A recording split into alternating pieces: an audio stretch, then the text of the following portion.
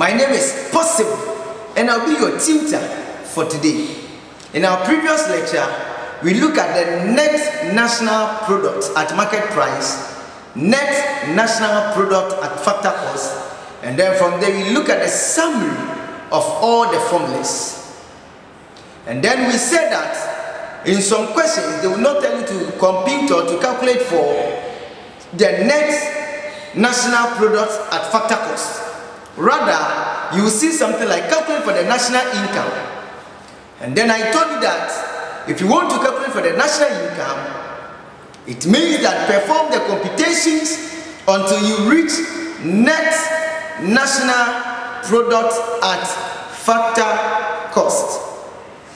Today is of no exception. We are going to look at personal income, how to compute it, which is the computation, disposable personal income or disposable income, and its computation. Now we are saying that personal income is an income that is received by the household in an economy in a year. So all the incomes, the aggregate, the summation of the incomes that have been received by the households in an economy over a period of time, say 1 year, is what is referred to as personal income. So, if you want to say it in other way, you could also say that personal income is the summation of all the incomes that has been received by the household before the allowance of personal tax. Before the allowance of personal tax. So, we want to say that whatsoever the case might be, personal income is the aggregate or the summation or the totality of all the income that has been received by the household. Now let us look at the computation. We are saying that if you want to compute for personal income, we are going to pick the national income. When you pick the national income, make sure to subtract all the incomes that you have received but you have not earned. And then you subtract all the incomes you have earned but have not received. Why are we doing that? This is because if you want to compute for my income, add all the incomes that I have received, whether I work for it, or it was someone who dashed me, or I pick it on the ground. That one is not important. What is important is that now it is part of my income. Whether it was the government who gave it to me, or I got it from the company or the firm I work from, you don't care. What is much important is the fact that it has become part of my income. So we are saying that we add all the incomes that you have received but did not necessarily work for it. I hope it makes sense. And then we subtract all the incomes that are earned but not received. Yes, we have earned it, but we have not received the cash. So we can't add it to our income. We must subtract it. Why are we doing this? We are doing this in the sense that the national income excluded some items, something like transfer payment. But the transfer payment is also an income item. Let us come and add it back.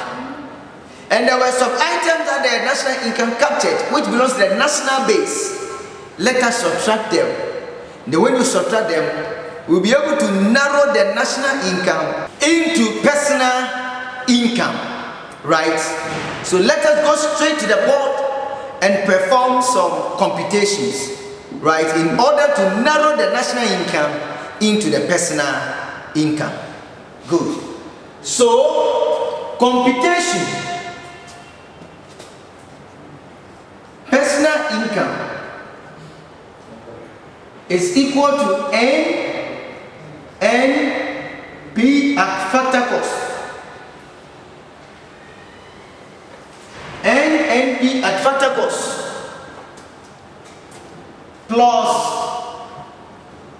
income received but not earned minus income earned but not received. Please don't write this one in an exams. Write good. So income received but not earned, and the income earned but not received. Avoid shorthanding in exams. Write them in full. Good. Now we have got to know that we are adding the income received but not earned, and then we are subtracting income earned but not received. So the question is, how are we going to get this income received but not earned? And how are we going to get the income earned but not received? Mind you, there are a lot of items that must come together. We list a lot of items and then we put all of them together and then we get the income received but not earned. At the same time, there are a lot of items that also come together for us to get what is called income earned but not received. Looks like I listed some. So let me try to see whether I can give you some of the items that I have actually listed for you. I have something like income received but not earned. Income received but not earned. One is scholarship. When a government gives a scholarship or a company gives you a scholarship, you did not work for it or you have not worked for it, but they're giving it to you as an income. You have received it, but you didn't work for it. Bonus is also one item. Transfer payment from the government. When the government is giving out, dashing out some money to some people, it's an income that you have received, but do not necessarily work for it. Corporate, the other one is unemployment benefits. Unemployment benefits. If the government is giving out unemployment benefits for some people who are not working in order to ease their burdens, that one is personal income. That one is an income received but not earned, which is unemployment benefits. I hope you are getting it. So let us look at the income earned but not received. Income earned but not received. We have what is called social security taxes. Yes. Something like SNIT, insurance, social security taxes and those things. So we are saying that the company, yes, you work in the company and the company has to pay you an income, but they have to set some of the income aside for you for future, that is retirement or for any contingencies or any issue that will pop in. So we are saying that it's called social security taxes. Or government is taking taxes from the firm or the individual. It's very important. We have what is called retained profits. Now, profit which has been declared for the year could be categorized into retained profit or the retained earning or the reserves and then the dividend. I hope you are getting it. So the portion of the profit, the declared profit, that the board of directors and the management have decided to be distributed onto the shareholders is what is called dividend.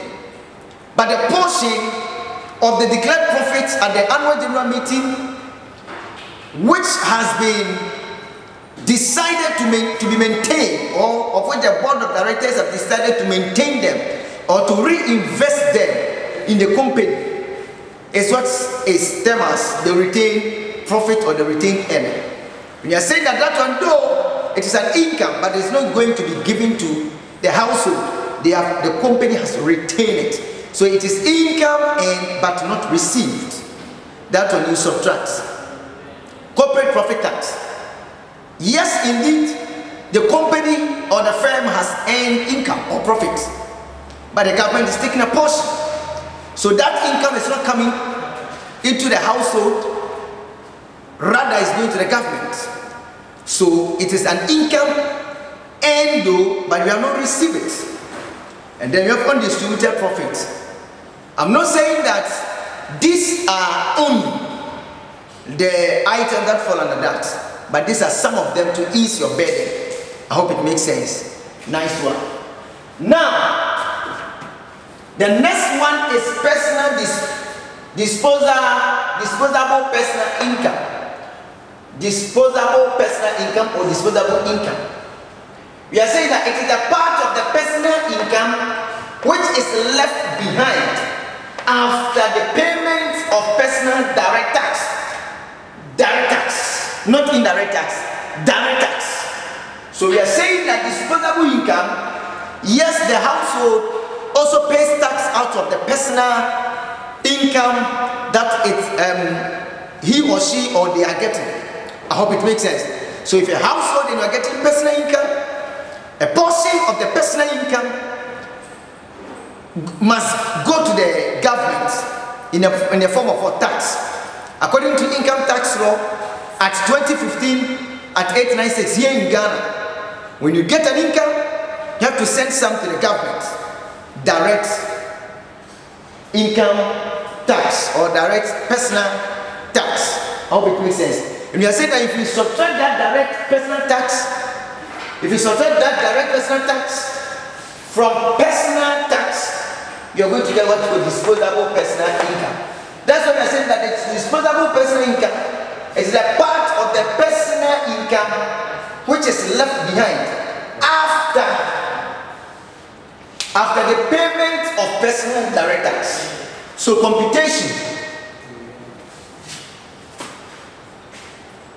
disposable income, let me use DP, but disposable income is YD. Put it at the back of your mind. So disposable income is equal to personal income minus personal direct tax. Personal direct tax. I hope you are getting it. Good. So that is the formula for that. Having understood this, in our next lecture, we are going to look at the 3 approaches to the measurement of national income. Just recapitulating this, so the personal incomes are either received by the household in an economy in a year. Right? And the computation personal income is equal to NNP and factor cost, net national product and factor cost, plus income received but not earned, minus income earned but not received. And they are saying that there are a lot of items that go into this one, and there are a lot of items that go into this one. And I have listed some of the items that we have to put them together in order to get income received but not earned, and then this one too. And then disposable personal income is a part of the income, personal income left after deducting direct tax. And that is how we compute it. Personal income minus personal direct tax. Once again, my name is Possible from Ghana. Make sure to subscribe to the channel for more videos. Bye-bye.